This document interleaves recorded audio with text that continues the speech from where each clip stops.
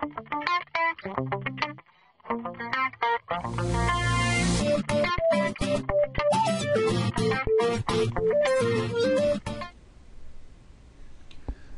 this video, I'm going to recreate something I learned from Rui Vaz from the PTC user forums. Apologize if I didn't pronounce your name correctly. Rui showed me a way how to create a coordinate system at the center of gravity. This is especially helpful for us since we don't have the behavioral modeling extension or BMX. So what I'm going to do is, again, this video is an attempt to recreate what I saw Rui create for me. So first, let's start off with the fact that if you look at your model tree here, you have your default coordinate system, which most of us have. Now this may be named differently, it's not a problem. So the first step that we want to do is quickly create a new coordinate system. So we're going to click here to create a coordinate system. The name is really not important.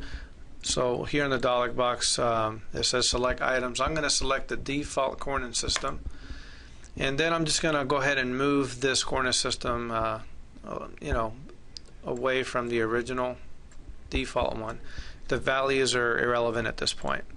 Okay, so now we have this coordinate system created, and one of the things that I want to show you now is on the model properties, under mass properties, as you see here, that whenever you generate a report, it actually calculates the center of gravity based on the default coordinate system. So the little trick here is that if you create a relation,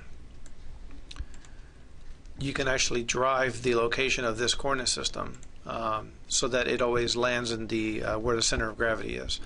So what we're going to do is switch the tools here, go to your relations, and what we're going to do is add the relations we require. Let's go ahead and make sure that we have that secondary coordinate system in view here, and click on it in the model tree, and you can see the values. This will be X, this will be Y, this will be Z.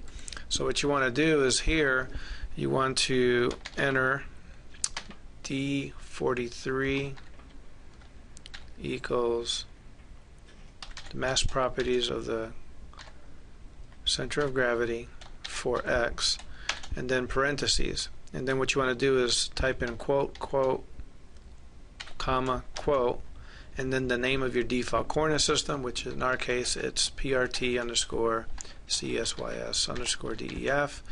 Then you want to do quote, comma, quote, quote, close parentheses. And what this is going to do is going to actually fill in the value for X for the center of gravity based on this dimension whenever you generate the mass property report. Maybe not the best explanation of everything that's happening in the background, but I think you'll follow along just fine.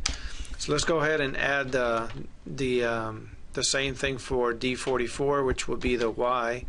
So we'll say mass properties center of gravity Y, and let's go ahead and paste the back of it.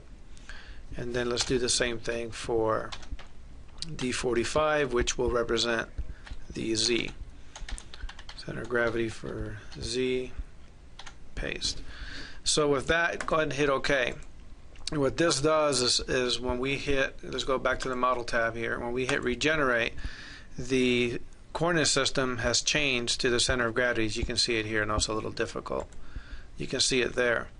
And to test this, let's go ahead and create an extrude on this surface here, and we're just going to create a rectangle box. Again, I'm not going to worry about how it's dimensioned. It's just to let's make a change, a big enough change here so the center of gravity would shift. Okay, so again, right now we're over here, and you'll notice that when you hit regenerate, it doesn't recalculate this coordinate system. But if you go to your model properties, go to change here and regenerate that report, and every time this regenerates, it recalculates the center of gravity, which is then passed on based on those relations to that coordinate system. So now when we hit regenerate, you'll see that the coordinate system has relocated to the new center of gravity. Again, it's a pretty cool trick that I learned from Rui, R-U-I. I really appreciate it. And I actually shared this with some of my engineers, and they actually appreciate it because in some cases they want to be able to put a coordinate system in the center of gravity, but we don't have the BMX extension. So this is a really neat way to accomplish that. Not exactly fully automated, but as you can see, pretty easy to set up and recalculate as needed. So with that, I hope you guys get something out of this video. I know I did, and I learned something in the process.